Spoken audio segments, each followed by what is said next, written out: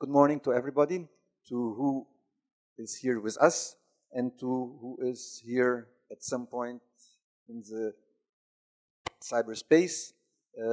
Later we'll tell you how many people are in the cyberspace. I'll be your master of ceremonies for this very special morning, where we have the honor of having Professor Peretz Lavie, the president of Technion, the Israel Institute of Technology, with us. Professor Paulo Saudiva, the director of the institute, will will do the welcome. Then Dr. Marcos Vinicius Souza, who is the undersecretary of the recently enacted Undersecretary of Science, Technology and Innovation, will make a brief introduction. And then Professor Peretz Lavie, who is already here. And finally, questions and answers. And if the rector comes, he can do whatever he wants because he wants to say something also. We just signed an agreement, or the renewal of an agreement a few minutes ago with Professor Laura, who is here from the International Office. Paulo.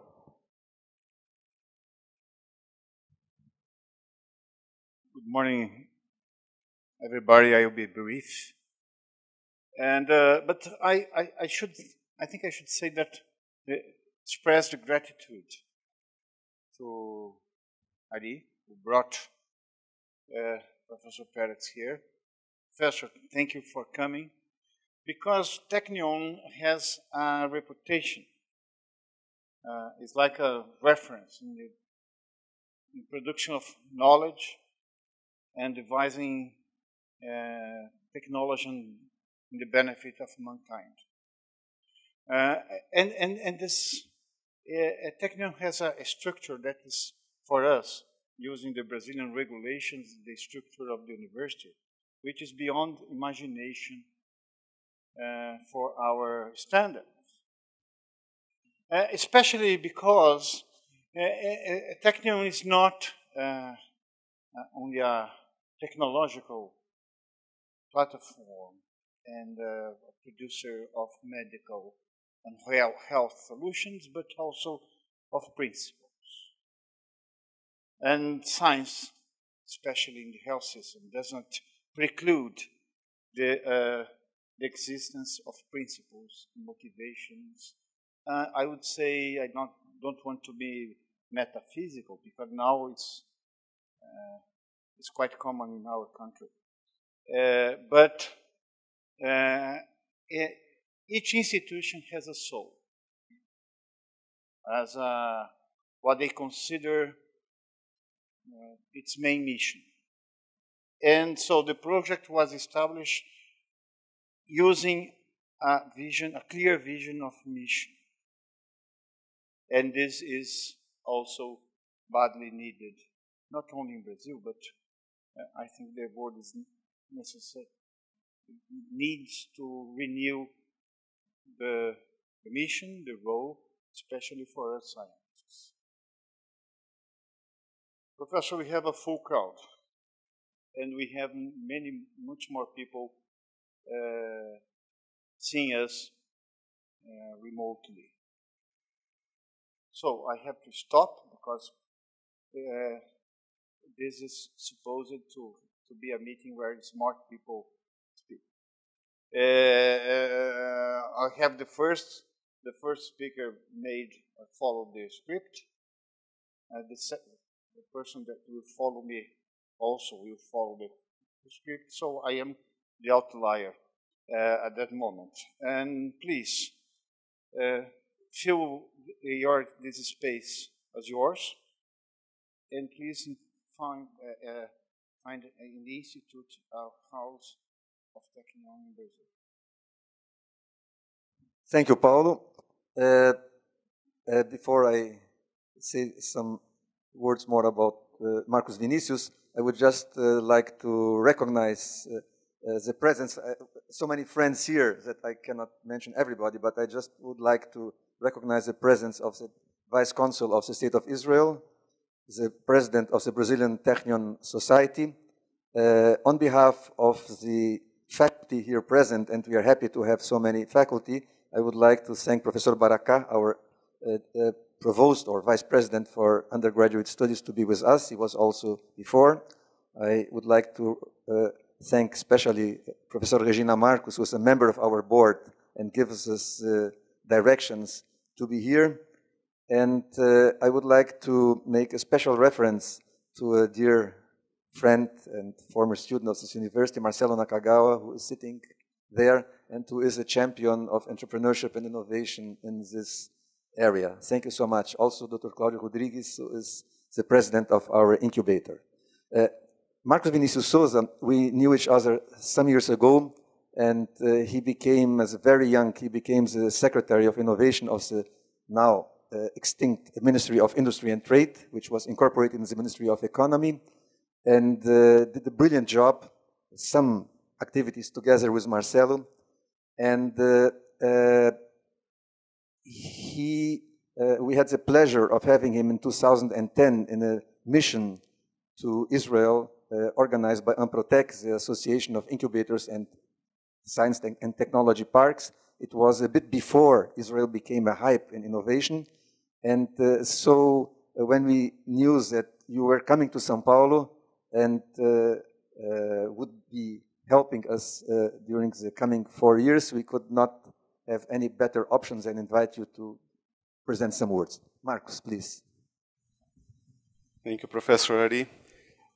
Well, good morning. I'd like to introduce myself. I'm the new Undersecretary for Science, Technology, Innovation here at São Paulo State.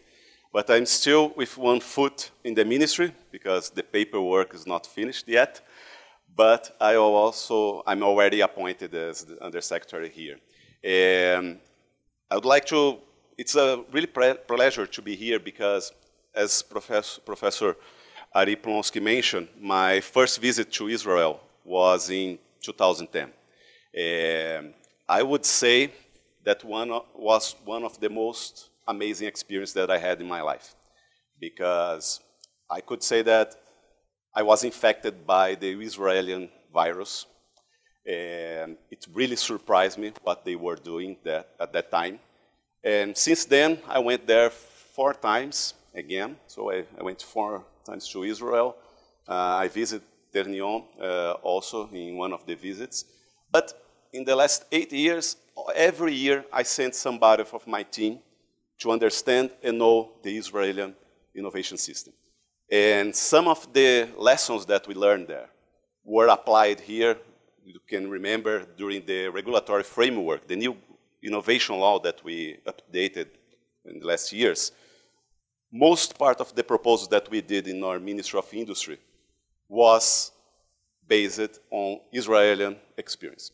And it was a really hard experience also because we were trying to sign an agreement, an innovation cooperation agreement with Israel it took me 3 years. Professor was following all the process because there were some ideologies that were against this cooperation, but we convinced the whole government about the importance to do that. I think it was one of the few agreements that the government has with Israel was innovation.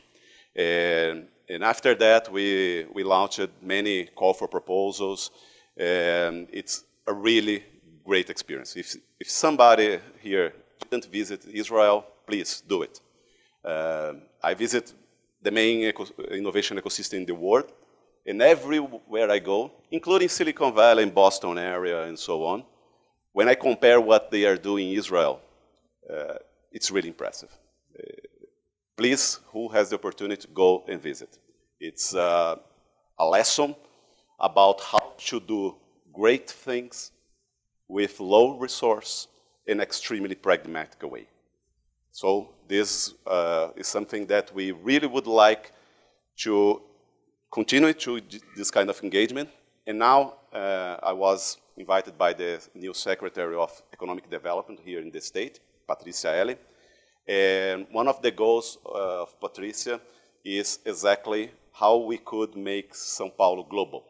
Because São Paulo is already the best and the biggest ecosystem, economic or scientific, in Latin America. Now I think we are in the really good position to go global, including competing global, but mainly partnering global. So I'd like to open the doors from our secretariat to start a new negotiation with Technion to begin new activities here in Brazil, in the São Paulo state, and here with this university and other universities that we have here. So I'd like to invite this to start this negotiation, and I hope you have a good event. As you mentioned, now I will give the word and the floor for the smart people, because I'm just a learner. Thank you much. Thank you so much for your kind words.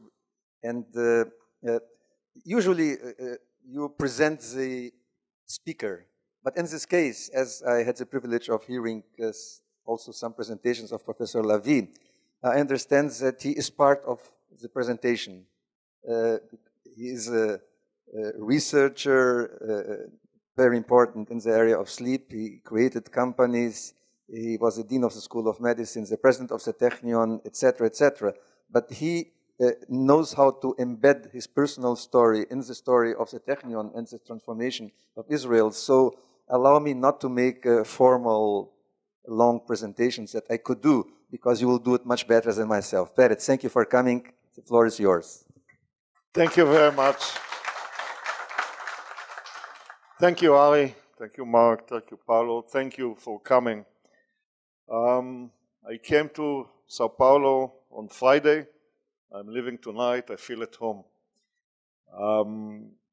The hospitality, the friendship, simply overwhelming. And I'd like to thank everyone who had part in organizing my visit from the bottom of my heart.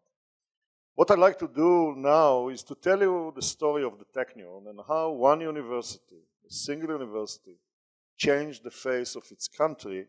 And I believe that there are few examples in the world, if any, that match this story. And it's really an amazing story. A story where one university turned a country that is half desert, surrounded by not so friendly neighbors, into what Mark described as a citadel of innovation. And the story of Startup Nation is closely linked with Technion Nation. In fact, the Technion was the one who provided a backbone for what we call now Startup Nation. Israel now is based on some of the international indices of competitiveness, is number one in researchers in R&D per capita. It's number two in the availability of venture capital, or VCs. It's number three in business entrepreneurship, and number four as the most innovative country. For a country of 8.5 million people, 70 years old, in the Middle East, this is quite achievements. When you look into global startup ecosystem ranking, Tel Aviv is number 5. But this is not Tel Aviv, it's Israel. Because when you say Tel Aviv, you talk about 50% of the population of Israel. In fact, you have a megalopolis between Haifa and Tel Aviv. And most of the population concentrated between Haifa and Tel Aviv. But look, London is number 6, Chicago 7, Seattle 8, Berlin 9, Singapore 10. And there is not a single week during which we do not have some kind of a delegation that come to the Technion to learn how you achieve such a prominent position in the world of innovation. Some blame us that we put something in the water of our students. It's not true. Israeli high-tech exits 2011-2016 between 5 and 7 billion US dollars a year. Fundraising of these startups as you can see, climbing from 2.2 to 5.3 in 2016, 710 deals. Again, a country of 8.5 million people. This is the data for the first half of 2018. Exits, $6.2 billion. Funds raised, $3.2 billion of startups. The first 6 months of 2018. Israel is a hub of R&D centers of every major multinational corporation, 403, 404. You can find all of them, IBM and Oracle and SAP and Samsung and IBM and Boston Scientific and EMC Square and AT&T, all of them established an R&D center in Israel. Intel, Haifa, is responsible for 75% of the profits of Intel worldwide. When there is a computer, an Intel inside, in fact it's Haifa inside. Our problem is that our students from the Technion, which is about 12 minutes drive from Intel, spend more time in Intel than in the classrooms. On the one hand, it's a good experience. On the other hand, they extend their studies by half a year, and we are punished by the government for that. Inefficiency. Eric Schmidt, the decision to invest in Israel was one of the best that Google has ever made. Let me jump forward. When we won the competition in New York to open a branch of the Technion together with Cornell on Roosevelt Island, the campus was under construction, and I got a telephone call from this man, Eric Schmidt. And he said, Professor Lavi, we have headquarters in Manhattan, in Chelsea. We have, for you, 63,000 square feet. Come start the operation in New York at the Google headquarters. I told him how much it's going to cost me. He said, it's free. Not only it's free, I'll pay the electricity bill. Say, Mr. Schmidt, why? I would like to be close to you. For 4 years, we started operating in Google's headquarters in Chelsea, starting teaching.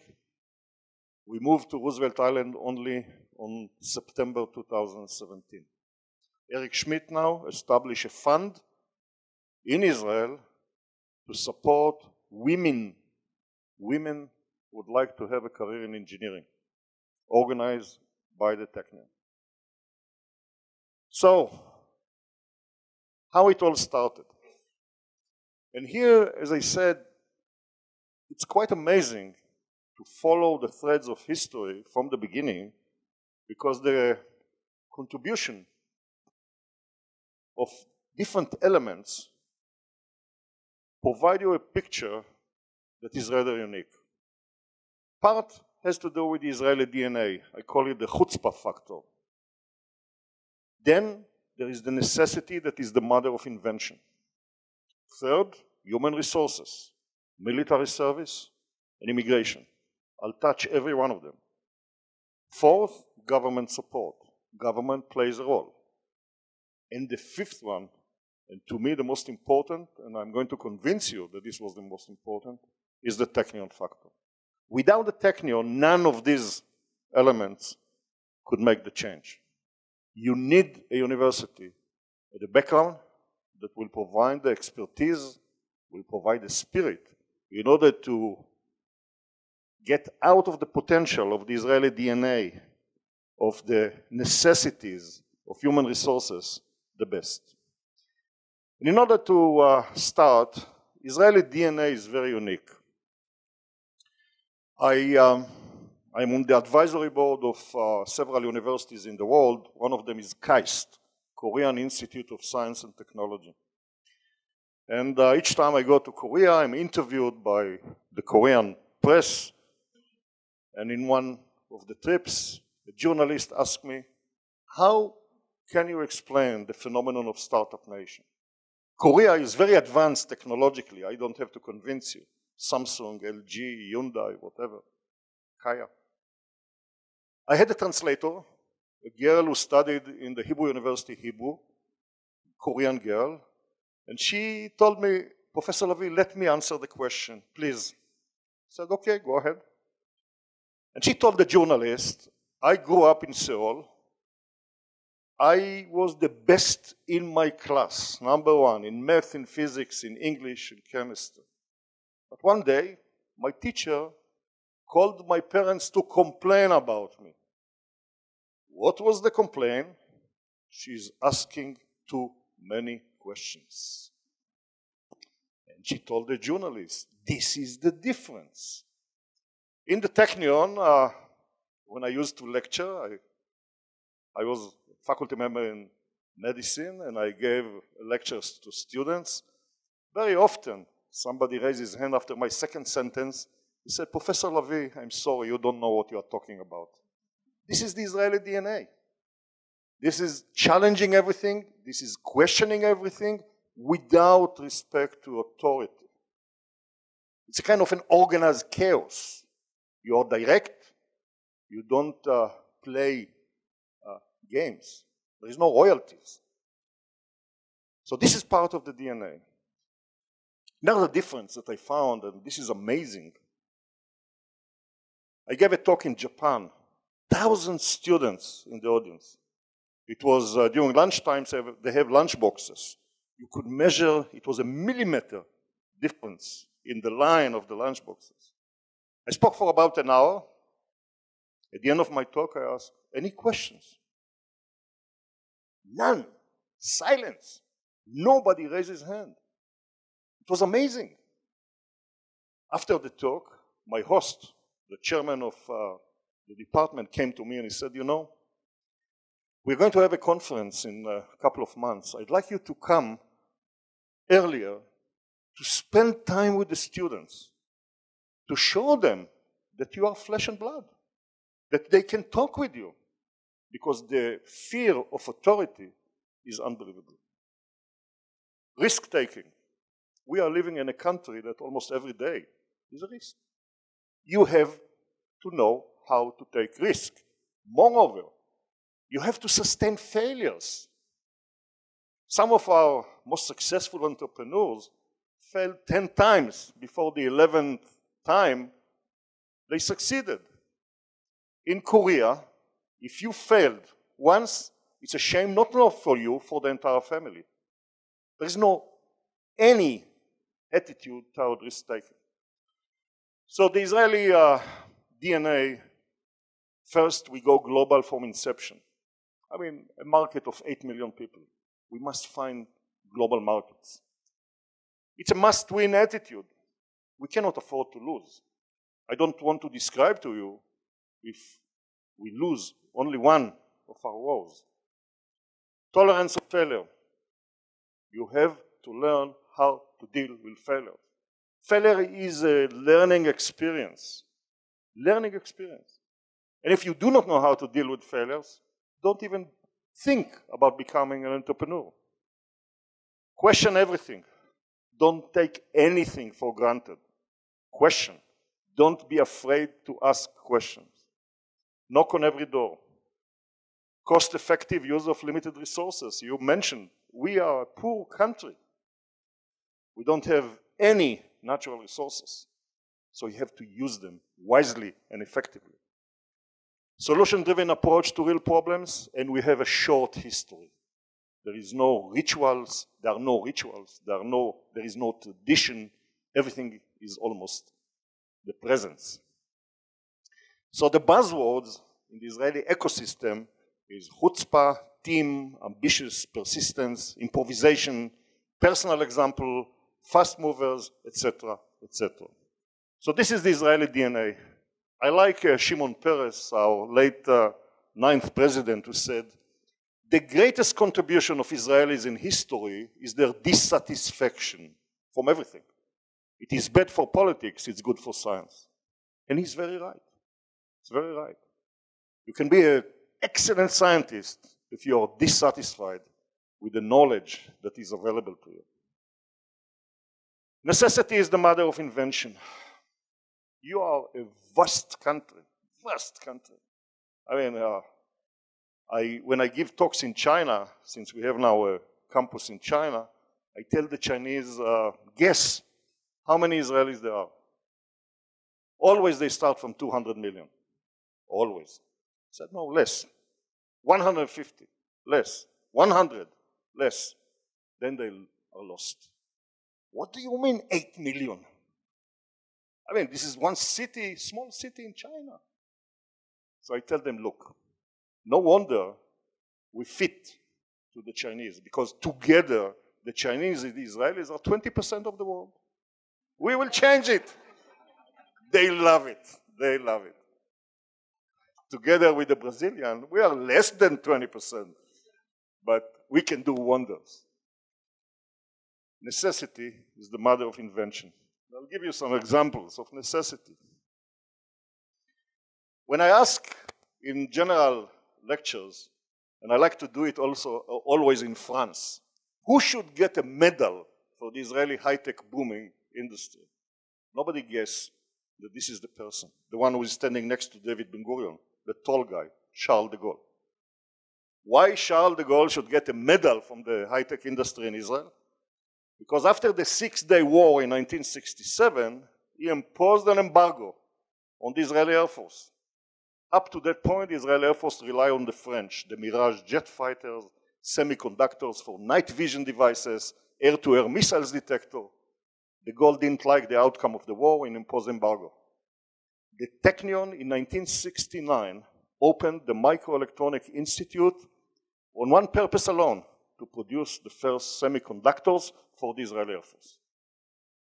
This was the beginning of the high-tech sector in Israel. It's hard to believe. Amazing. So here is a university that came to the service of its country. Nobody thought about high-tech industry. They wanted semiconductors. Dripping irrigation, Rafi Mehudar, Technion graduate. How do you bloom a desert when you don't have water? You should use water very economically and very efficiently. This is how the dripping irrigation system was developed. Netafim just was sold to a Spanish company for some billions. Desalination. Israel is #1 in the world in using desalinated water. Necessity is the mother of invention. And this one that you probably know, Iron Dome. Iron Dome is a necessity of top priority in Israel. Why? Because imagine that, two gunfighters facing each other, and you have to hit the bullet coming at you with your own bullet. This is how Iron Dome is functioning. Every single engineer involved, except for Danny Gold, who is the head of the program, the administrator, every single engineer developing the Iron Dome system came from the Technion. Every single engineer. Rafael, which is the agency that developed not only the Iron Dome, but everything else, 75% of their 10,000 engineers are products of this university, the Technion. It's interesting. We have a job fair in the Technion every year. And Rafael brought, to convince students to join them, they brought some kind, they call it a Predator. It's a boat, autonomous boat, that circle around the oil rings in order to protect them. And somebody touched my shoulder and he said, President, can I tell you something? I said, sure. He said, you see on this pole, the box? This was my master program. I said, can you tell me what it is? He said, I'm sorry, this is top secret, I cannot tell you. Again, necessity is the mother of invention. This changed the game. This was a game changer. Once you are able to intercept a missile coming at you in 5 seconds, it's a game changer. And we have no choice. We had to do it.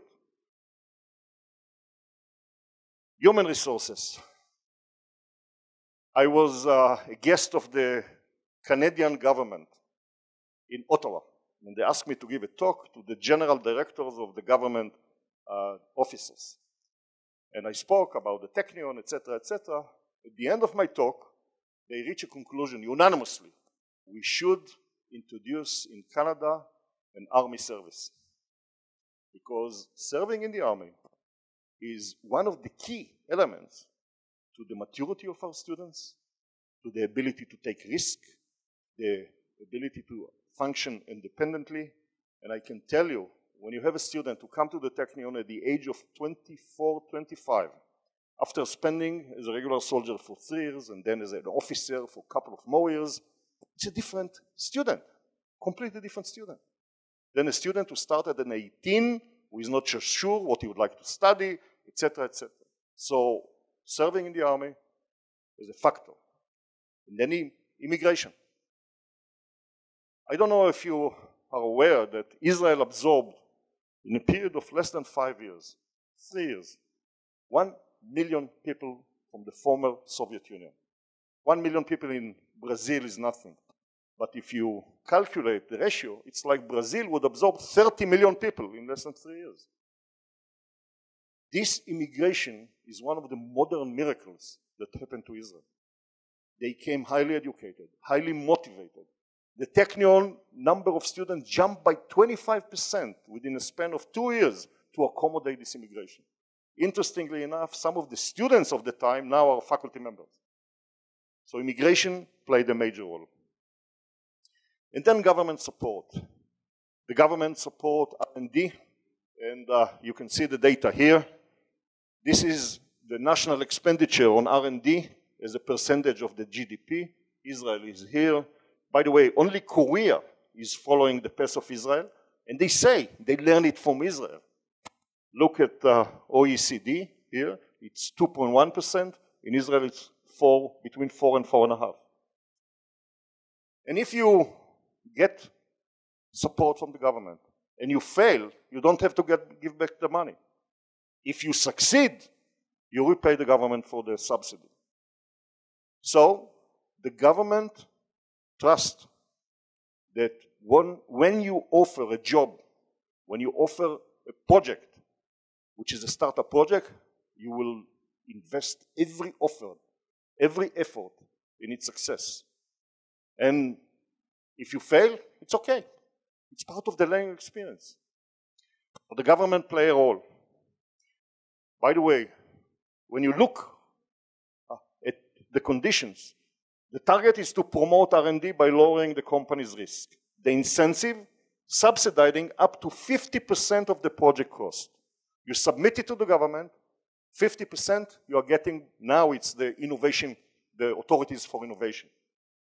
Qualifications, there is a committee of experts who evaluate your project and make sure that you are eligible to get this support. And again, if the company commercializes the technology or product and generates profit, then you repay. If not, that's okay. So sometimes governments are doing the right thing. And now let me turn to the Technion factor. As I said, all these elements wouldn't come to fruition without the Technion factor. In my philosophy, in order to change the ecosystem of a country, universities need 3 elements. A mission, and I think you mentioned the word mission, research, and education. And the mission is important. The Technion was established to provide a mission. Around the turn of the century in Europe, Jewish people couldn't study engineering. Universities employed numerous clauses. And the question is how you provide education to Jewish people who would like to study engineering. So in 1909, there was a decision to establish a Jewish university. Cornerstone was laid in 1912. First class started in 1924. The decision was to do it in Ottoman Palestine. At that time, in Ottoman Palestine, there were 50,000, 60,000 Jews. That's it.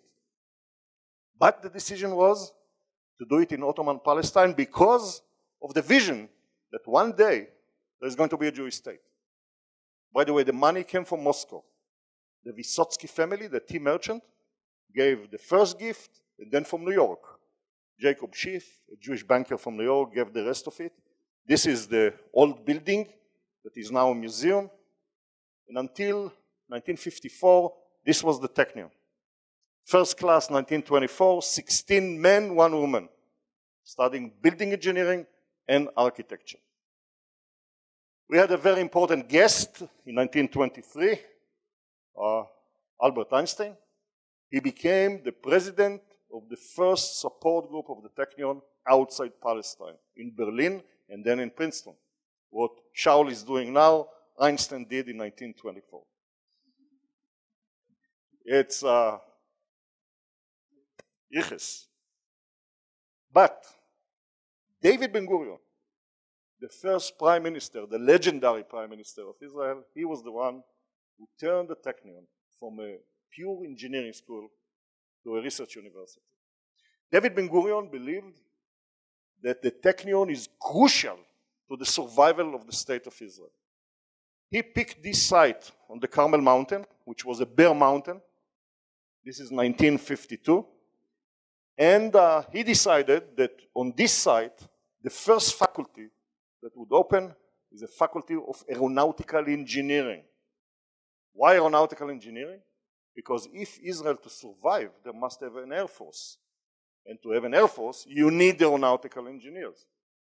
And they brought a dean from University of Manchester, Professor Sidney Goldstein, one of the renowned applied mathematicians of the time, and they started on the new campus aeronautical engineering. And this was the beginning of the Technion. This is the present campus as a research university. But the Technion served the country. I spoke about 54, aeronautical engineering. The 60s, the Microelectronic Institute. The outcome was a modern high-tech industry. In 1969, the Senate of the Technion decided that this engineering school should have a faculty of medicine. Why? Because in the future, technology and medicine should go hand in hand. Israel now is an empire of medical devices because of that decision. In the late 80s, early 90s, absorption, the Russian immigration, and now in the 21st century, we address the issues of minorities in a way that no other university is doing it. 12 years ago, 5% of our students were Arabs, Arab Israelis, who have Israeli citizenship of ethnic origin Arab. I don't know how many of you know Benny Landa, the name Benny Landa. He's the one behind digital printing, Indigo, an Israeli entrepreneur. He came to us and he said, look, I challenge you to double the rate of Arab students in the Technion, and I give you money for 10 years to do it. Fast forward 12 years, 20% of our students are Arab, the same rate as Arab citizens in Israel. More women than men studying science and engineering. I've known any other university like the Technion with this reverse ratio, gender ratio. How we did it? We do not believe in affirmative action. You cannot be accepted to the Technion based on ethnic origin or religion or color of your skin or any other criteria, but excellence. We brought Arab kids to the Technion for 8 months of enhanced education, pre-academic training, math, physics, English. Once they completed this program, they competed like anybody else on acceptance. Once they were accepted, and since the first year in the Technion is the most difficult year, we appointed to each one of them big brother or big sister that helped them to overcome the first year. Then we did also empowerment group. Why? Because Arabs don't serve in the army in Israel and they are much younger than the Jewish students. So we form empowerment group to increase their self-confidence, etc. 20% of our students are now Arabs. Again, we believe that this was the mission of the university. The government didn't ask us to do it. We believe that this is social mission of the university. Research. In 1924, when the first class of 17 students started, the keynote speaker was a mining engineer by the name of Menachem Osishkin. And he started his speech in the following words. Practical research and basic research are the two sides of the same coin. And this has become part of the DNA of the Technion. Again, an anecdote. 2011, I gave a talk like I gave in Ottawa to the Swedish government, I gave it to the Canadian government, I gave it in Stockholm to the Swedish government. And I gave similar talk in Sweden. This was on the occasion of the Nobel Prize ceremony of Danny Shechtman, so all the general directors of the government came to listen to me. At the end of my talk, one of them came to me and said, you know, the Minister of Education of Sweden is going to Israel in a couple of months. Is it possible to visit the Technion? I said, sure, why not? Why? He said, because in Sweden, if you do practical research, you are considered to be second-rate researcher. Universities are ivory tower, isolated from society. They should see what you are doing. Believe it or not, the minister came. And he spent half a day with us. We had a round table. He went back to Sweden and he tried to change it. I don't know if he succeeded, but he tried to change it. We had the same story this year with the Danish Minister of Science. The Danish ambassador came to prepare the visit. She heard about the story of the Swedish and she said, can he come to the Technion? And we had the same story. In the Scandinavia, practical research is second-rate research. Universities do not have any obligation to society. So, this cannot be taken for granted.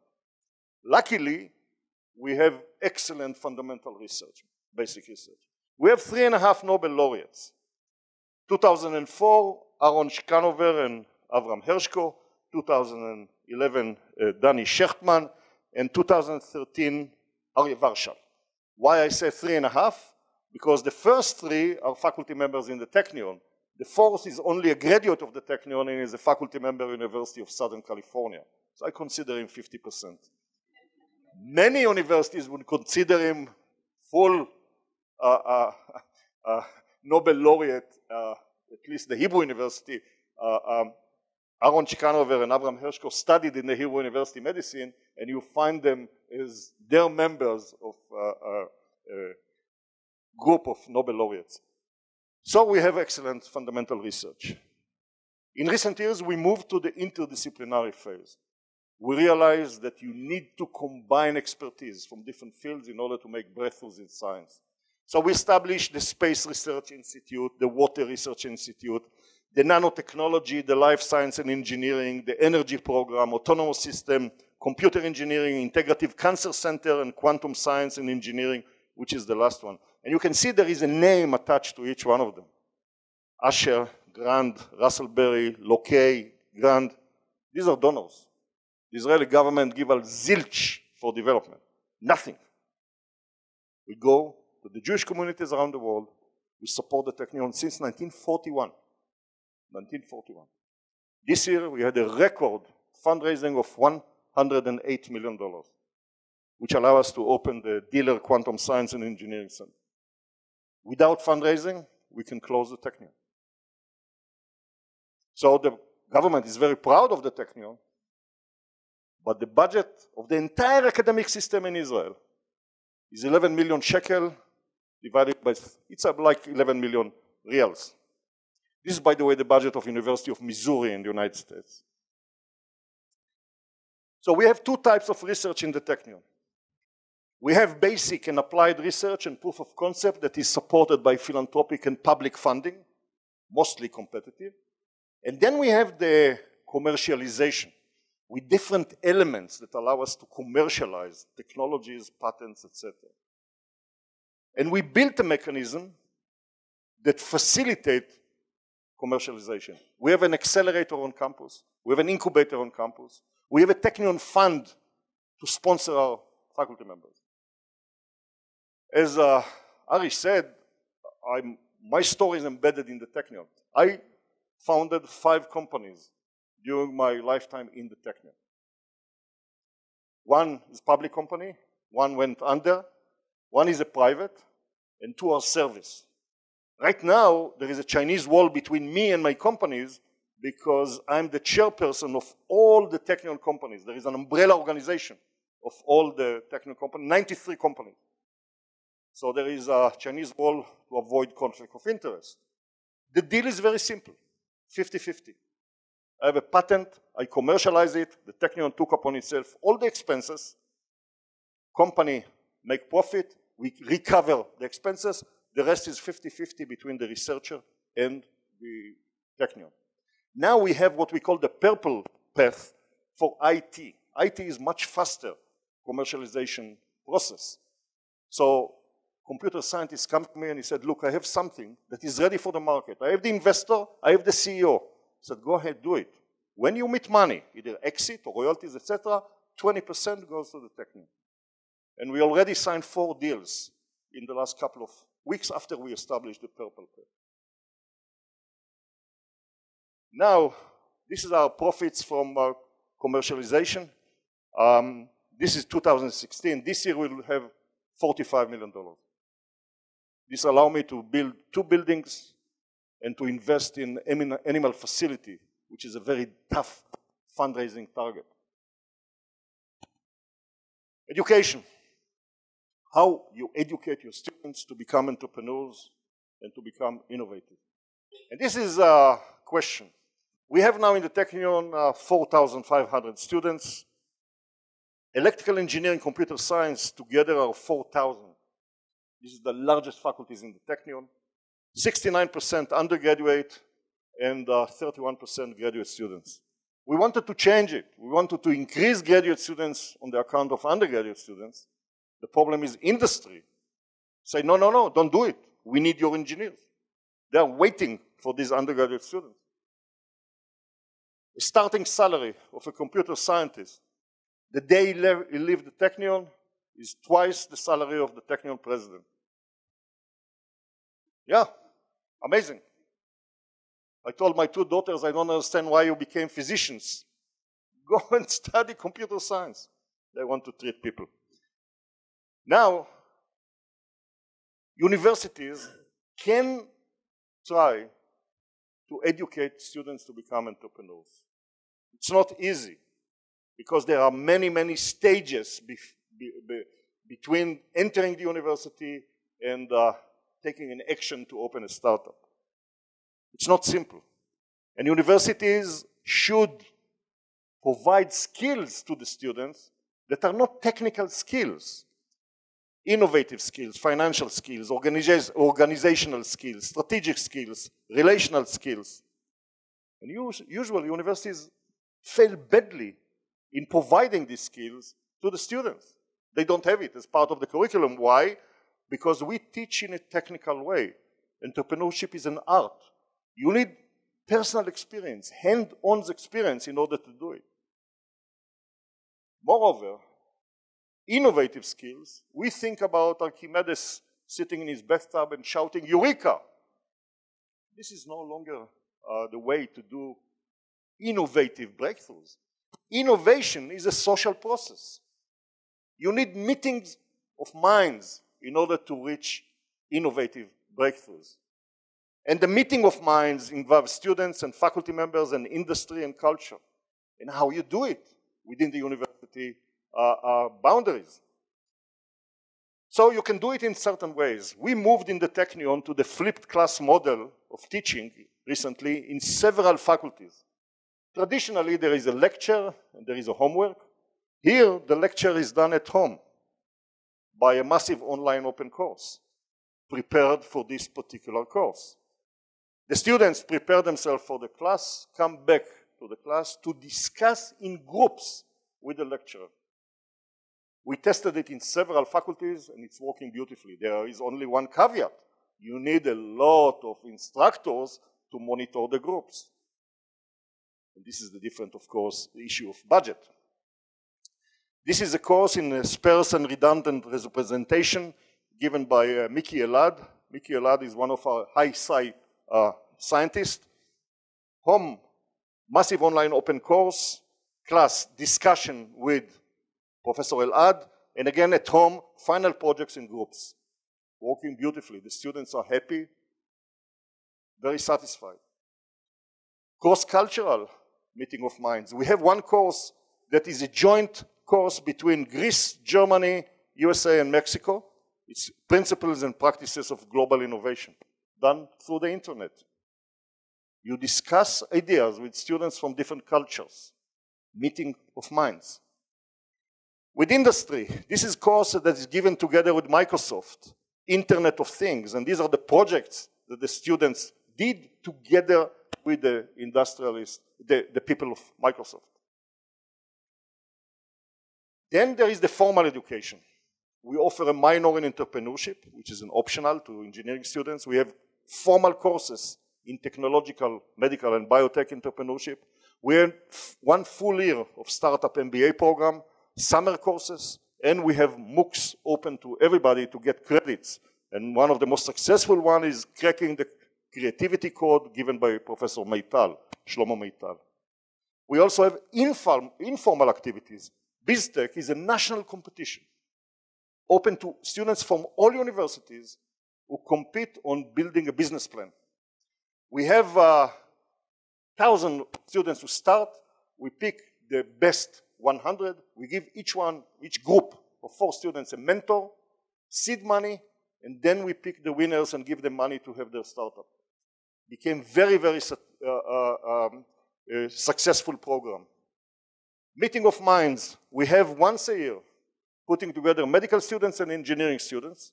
The medical students bring problems from the hospital that need solution and let them find solutions. These are 2 examples. One is a smart pillow for patients with chronic obstructive pulmonary disease. The other one is using blinking for ALS students. Again, meeting of minds of people coming from different fields. Meeting of minds, aerospace engineering students and electrical engineering students building drones. The prize, by the way, for these kids is sending them to international competitions. So once they build a drone, we finance their trip for international competitions of students like them. This is the BizTech. Last year, 115 teams of 4 students each, 30 were picked, 12 left for the final round, and each one of the 3 winners got money to allow them to start their company. Mentors, meeting of minds. I'm sure that if you don't know this man, you know what he produced. Pendrive, Dov Moran. Dov Moran is the man behind Pendrive. He meets every group of students. And he tells them about his failures and about his success. And they look at him with admiration. This is the man who changed the world. So we have several of our graduates like Dov Moran. And the fruits, in the last 15 years or so, our graduates, after leaving the Technion, started 1,602 companies by 1,319 graduates. 811 are alive today, creating 100,000 jobs with revenues of close to $30 billion. 56, interestingly, 56% of these graduates came from 2 faculties, EE and CS, computer science and electrical engineering. They raised investment of $6.4 billion. Interestingly enough, many of them are serial entrepreneurs. This guy, who is a graduate of aerospace engineering, started 29 companies. All of them are alive, all of them are in medical devices. All of them medical devices. This one, 12, 2 of them 9, 2 of them 8, etc., etc. So they don't do it for the money, because once you sell your company for $300 million, you can buy a house in Monaco and retire. They do it for the interest. It's quite amazing. Israel is number 2nd after China on the Nasdaq stock exchange. 2/3 of these companies were founded by Technion graduates. 2/3 of these companies. So, again, what I say is, our graduates took Jaffa oranges, turned them into semiconductors. This is the line that was given to me by Mayor Bloomberg when I asked him, why did you pick the Technion to have this new university in New York?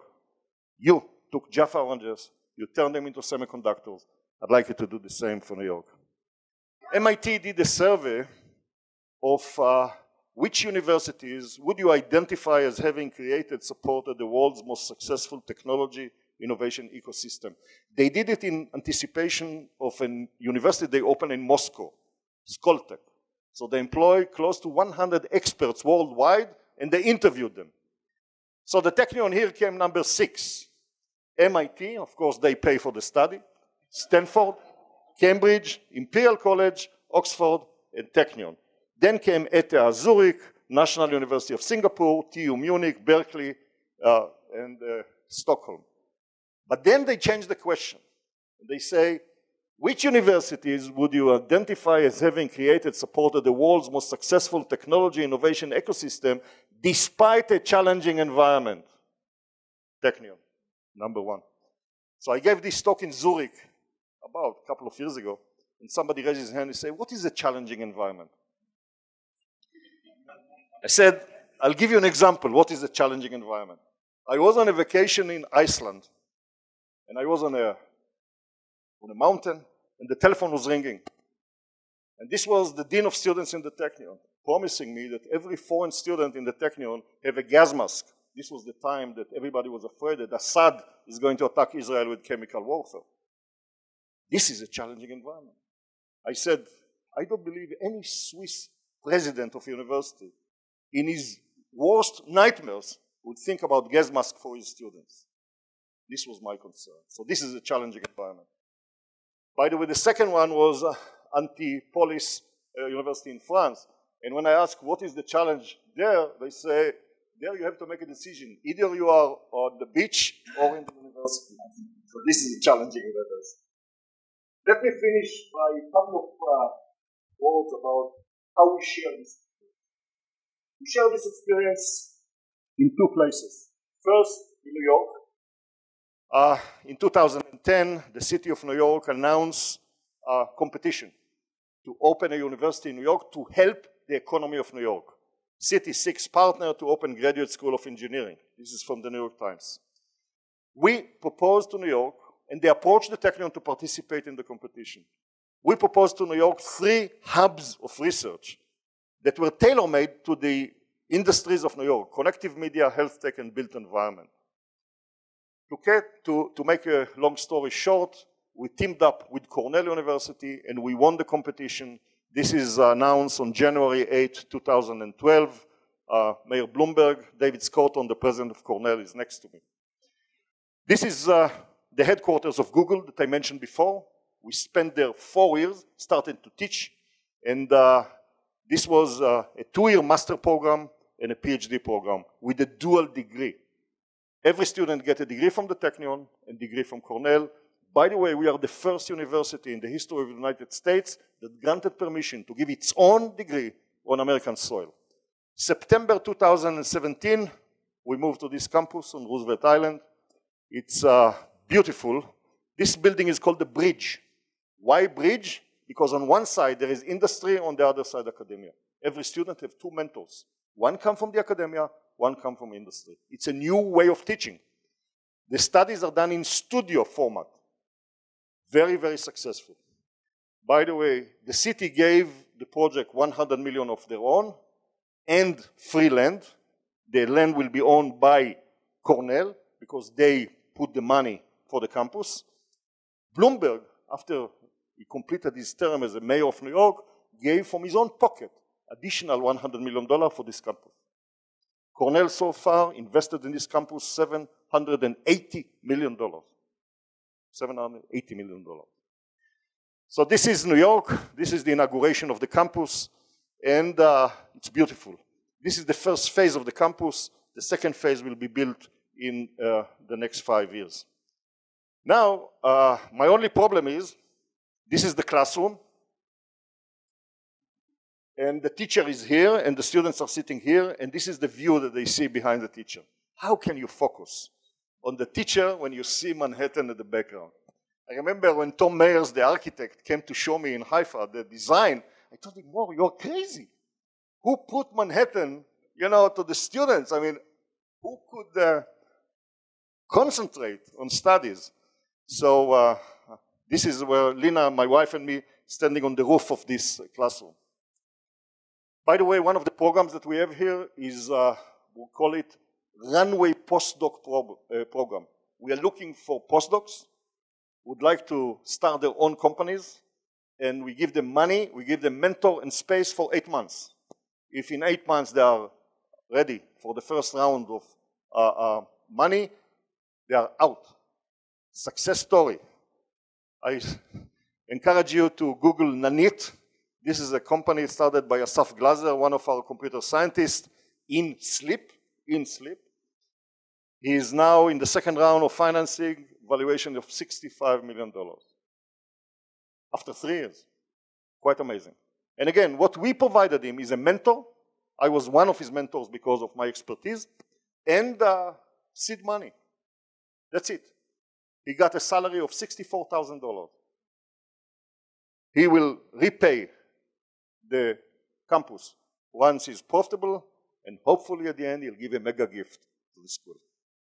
So this is New York, picked in February 2019 as the world's premier tech city, precisely what Michael Bloomberg wanted. Now, this is another story.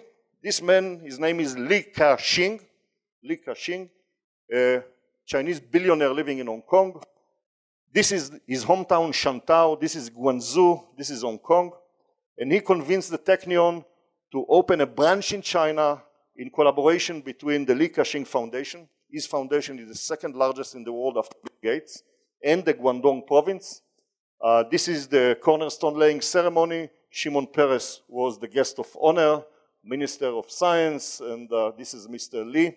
And the leader that I appointed was Aaron Chekanover, our Nobel laureate. And this is the campus. It's ready. 500 students studying and getting a Technion degree in China. Part of the campus, technological park, to bring companies and to commercialize technologies. This is the campus built in 2 years and 2 days. 2 years and 2 days. Only the Chinese can do it. So, this is the story of the Technion. And as I started my presentation, I do not believe there is a single country with one university that had such an impact. It's quite amazing. Thank you very, very much for listening.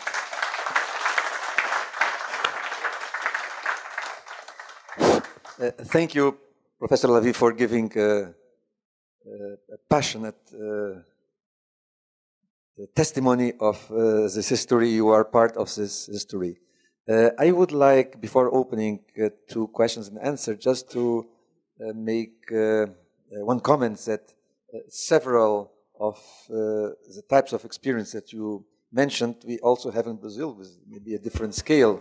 And I would like particularly to mention the experience that students are the leaders. And I would like to point out 2 young people. One is Artur, now a doctoral student, but who began some years ago a kind of a club, Núcleo de Empreendedorismo da USP, where the students, undergraduate students, help other students to get into this mood and do these tracks that you presented. And the other is Guilherme, who is there, who is, with his colleagues who are sitting, opened an organization called Emerge, which is trying to help to bring hard science to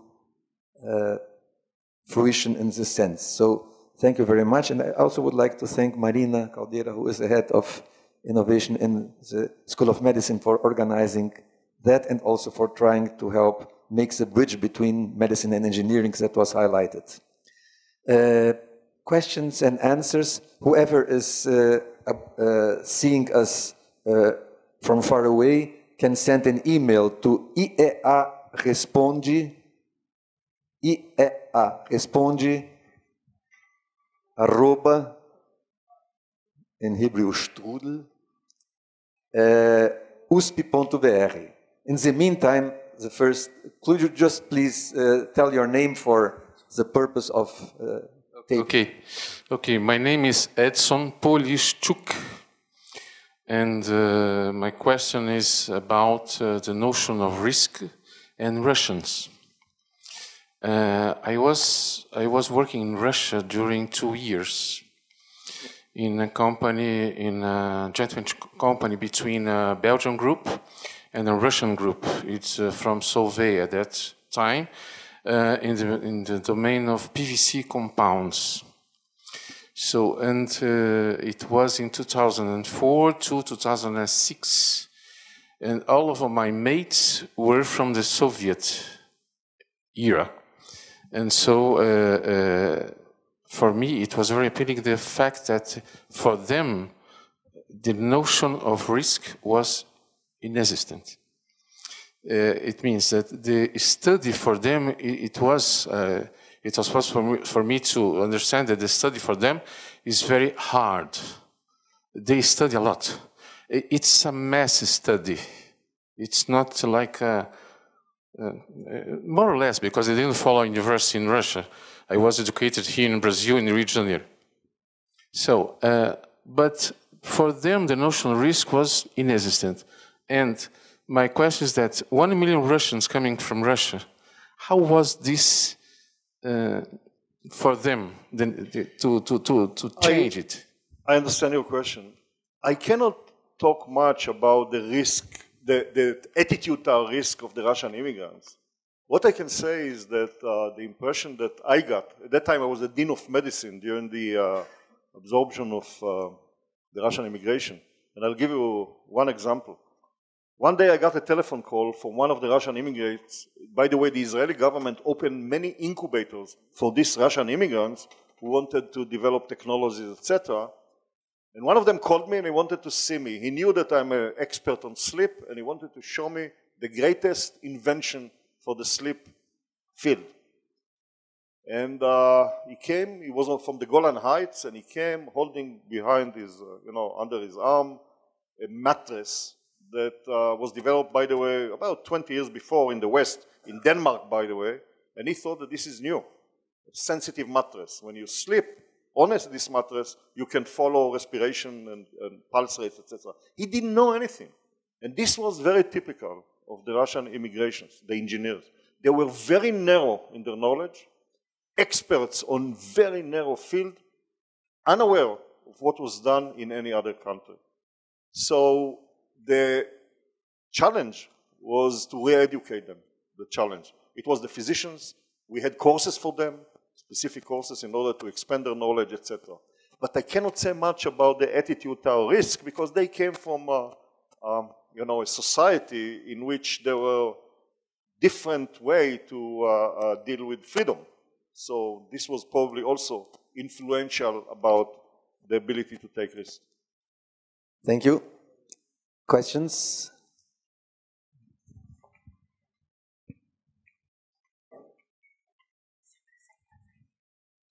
My name is Guilherme. Thanks, Professor Ari, for the quick introduction. And thanks, Professor Levy, for your inspiring talk. You said at the beginning of your talk that because of your short history, past is not a constraint, right? So I assume if people think they must change, then they change it. What has changed from the DNA of your generation to the DNA of the youth generation in Israel now? Thanks. It's a good question. I think the time is not enough in order to really see major changes. But I look at my children and I look at my grandchildren. My concern is that we become addicted to these devices.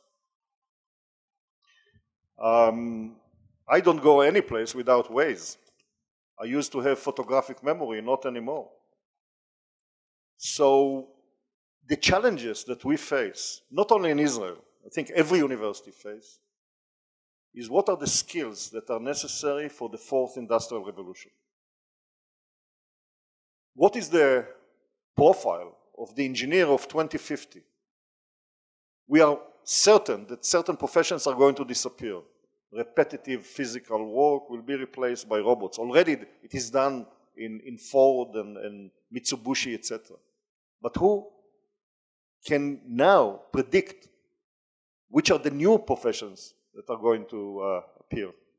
And I look at my children and they don't have, like we have from a very young age, a goal, and we knew we are going to be researchers, physicians, etc. Now they take their time and they sample. My son started and is studying psychology. He's now in high tech. My daughter, two daughters are physicians, and they decide to take it easy. So I think that the options now enormously different than the options that I had when I was at their age. And I don't believe that we know now to direct them. You should do this, you should do that. And this is, I think, the major difference between us and the previous generation and the new generation.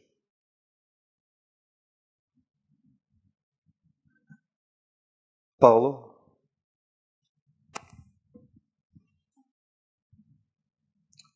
First of all, thank you very much for the talk. I was thinking about the ingredients that made possible Technion. First is the necessity, driving, so technology is necessary to the country, but also I think the most, it's a short history of the state. So you are not trapped by tradition.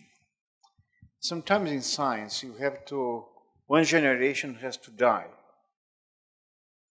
So a new idea to take the place. The problem that physicians made people to live longer, and things are changing more rapidly than in the past. So it creates a tension. And as I mentioned, I am a pathologist. And the question for a university like ours is how to get rid of the bureaucracy, how to give oxygen to the new ideas. And here at the Institute, we decided to put the university in face of the mirror, but not the margin.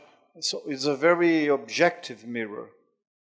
And if you don't create space for our students to circulate through the different areas, so to have space for develop it using tutors or mentors, I would sign the death certificate of the university as it is. How the question is objective. Technion is new, is young, but not as young. How you manage to get rid? Paulo, last night I had wine, so I spoke about my failures as well. You know, in the Technion, there is a search committee that picked the president, one, and he has to convince his professors, all the professors of the Technion, 220, to elect him as a president. So I had to give a speech to the, what we call assembly. And I charted my strategic goal. Number one goal was changing the structure of the Technion. 18 faculties. Do you know what is to deal with 18 deans? Nightmare. It's a nightmares of the worst kind. Everyone knock on your door, ask for budget, argue with you. So I said, let's have a school of engineering, a school of exact sciences, a school of life sciences. It took me 4 months to realize it will be easier, much easier, to make peace with the Palestinians than change the structure of the Technion. Why? If ego as a must, there was a hole at the center of the Technion all the way to Australia from the weight. But you have to be clever rather than just. What we did, we bypassed the structure by building interdisciplinary centers. The nanotechnology and nanoscience center of the Technion comprised of 113 faculty members from 8 faculties who collaborate regardless of the silos between the faculties. Life science and engineering. Engineering are sitting in the same building with biologists. We provided the infrastructure. In one case, we provided 2 buildings, but the rest was done by the faculties. More than that, I did something that was really revolutionary. I didn't know how it would work, but in the Technion, faculty members are recruited by the faculty. The president, I only sign that I approve the recruitment, but I cannot interfere with the process. In order to encourage interdisciplinarity, I told the faculties I'm going to appoint a new committee. These faculty members will be called the president faculty members. It will be on top of what the faculty deserve. So if you have 50 faculty members, I'll give you another one on my account, provided that the committee will search them, will be a special committee. And I appointed a committee of non-tenured faculty members from the young generation, appointed by a man that I trusted. I brought him as a full professor from Harvard, a tenured professor of system biology. And I told them, look, I'm not going to tell you which to find, a mathematician or a physicist or a physician. The only criterion is pick the man or the woman that you would like to see in a laboratory next to yours. This resulted in some fantastic faculty members that they recruited, and I provided the money. So in order to bypass the issues of egos and territorial identity, we created the interdisciplinary wave. Everybody come to study how we did it. By the way, we did it already in New York from the start. So the hubs are interdisciplinary, and in China too. So this is the way we did it, and I'm very happy we did it.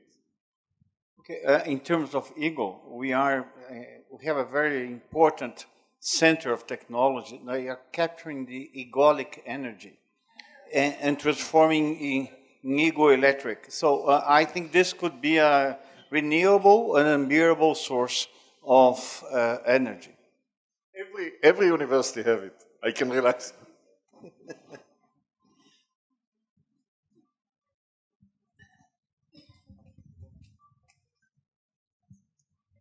First of all, congratulations. My name is Elis Menas. I am from Facens, engineering faculty in Sorocaba. My rector asked you, thank you for being here. I would like to know, it's more curiosity, how you deal in Technion about the security, not only physical security because of terrorism. We know that terrorists are very, very much against Israel, and also the cybersecurity. We have a lot of good innovations there that probably it's a target for this cybersecurity. How you deal with that? This is a problem, not only for universities, it's a problem for the electrical company, for the bus company, etc. In every faculty we have a computer engineer, and this is his responsibility. It's not foolproof. I can tell you that sometimes there are penetrations. In areas that are very, very important, we are disconnected from the world. But these are very few. So this is the responsibility of the computer engineers in every one of the faculties. We have some central, Israel has checkpoint, and so we employ these firewalls. I do not believe that this is foolproof. The more you defend yourself, etc. So the only way to do it is to cut yourself from the world for these, information or protocols that you don't want by any circumstances to share with the Iranians, the Chinese, etc. I think Ayrton Escobar, please. Hi, Ayrton Escobar. I'm a science journalist here at the university. Professor, I was thinking about what you said about a challenging environment. And luckily, in Brazil, we don't have anything as life-threatening as chemical warfare. We don't need gas masks, but we do have a lot of our own challenges that can be very significant in the legal system, the bureaucracy, which are enormous challenges to develop research at the universities. And on top of that, because of the economic situation, there's a lot of, let's say, ideological challenges and a growing criticism that Brazil has too many universities and that the public universities are too expensive, and society doesn't see the benefit, the cost benefit. Like, we're spending a lot of money in universities, and what are we getting from that? So, taking the experience from Technion, how would you help explain to decision makers, the people who hold the money in society itself, the importance of university and academic research, and also mentioning what you said about the two sides of the same coin, because there's a lot of pressure that we need more practical research, and we need to maybe less basic and more applied research, so on. It will be very presumptuous on my account if I come to solve the problems of Brazil. I can tell you from experience, when the politicians wake up, get one Nobel laureate, wow, they come like they go to Mecca. Everybody would like to take a picture with him. Our Prime Minister got a personal class in crystallography from Professor Schertman. We spent 2 hours with the Prime Minister after he won the Nobel Prize. I believe there are ways to get the support of the government, but you have again to come with a program and to show how you can do it. For instance, dealing with the Arab sector in Israel, now all universities use the Technion as a model. And the government adopted the program and now finance the program in other universities. So you need to publicize what you're doing. You need to go out to the public and show them what is the benefit of having a university. And I can tell you that my best selling point were the 4 Nobel laureates. This is attract the attention of the media the way it's difficult to imagine. Personally, I believe the Nobel Prize is overrated, but this is my personal observation. But this is amazing. So what I suggest is go out to the public, open the university to the public, and share what you are doing with the public. This is very important. You're right. Sometimes the public think about universities as the ivory tower that is, in Sweden, for instance, this was the story. And I don't know if they changed or not. But in Israel, universities are open, not only the Technion, universities are open to the public. And they are part of the ecosystem of innovation. We're going to, if there is a last question, because we have to have some lunch and go to FAPESP after lunch. So is there any other question?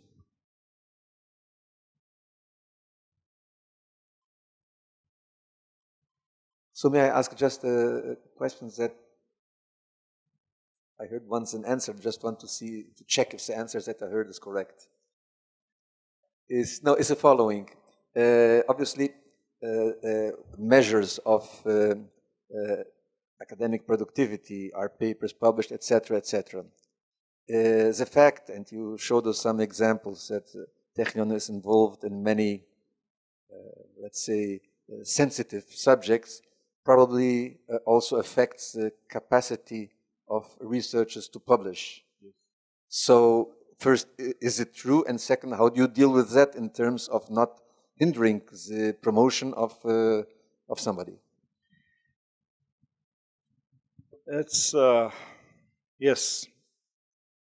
I think I mentioned before that when you have the conflict between to patent or to publish, and young investigators say, I couldn't care less about patents, I'd like to publish, this is, from my point of view, this is the right decision.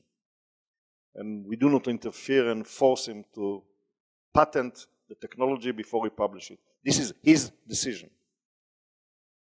Research that has to do with sensitive national security, the researcher sometimes knows that he cannot publish the results. And we do not encourage young investigators to go along this way. Only mature, seasoned researchers that won't sacrifice their academic promotion.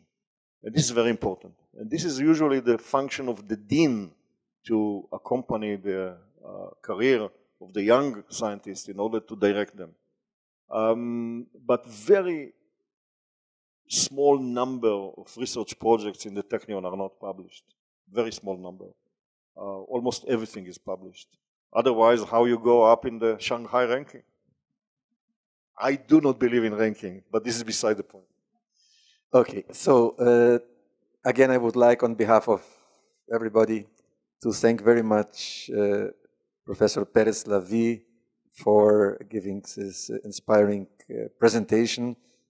Again, we this morning had the opportunity to sign the renewal of the agreement. Professor Laura, on behalf of the International Office, was there.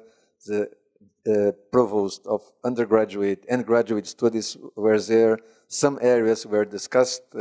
Probably the area of energy was one area that was very highly, let's say, put in focus.